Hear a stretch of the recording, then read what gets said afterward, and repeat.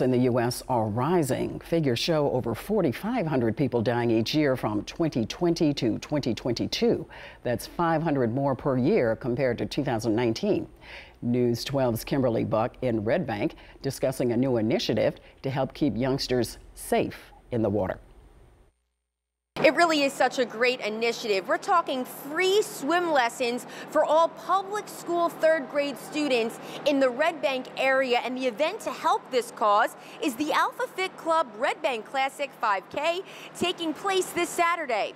The whole idea is to help prevent drownings this summer. The county launched this program that will allow children ages 7 through 9 to take swim lessons for free at select community pools. The free swim lesson program was launched in response to the increase in drownings nationwide. Unfortunately, according to the CDC, there are about 4,000 drownings per year, which is 11 per day. Ages 1 through 4 are the primary category. That is the leading death. This Saturday, we're hosting the Alpha Fit Club Red Bank Classic 5K. This is the 5th year that we're putting this great race on, and it's just an amazing community event.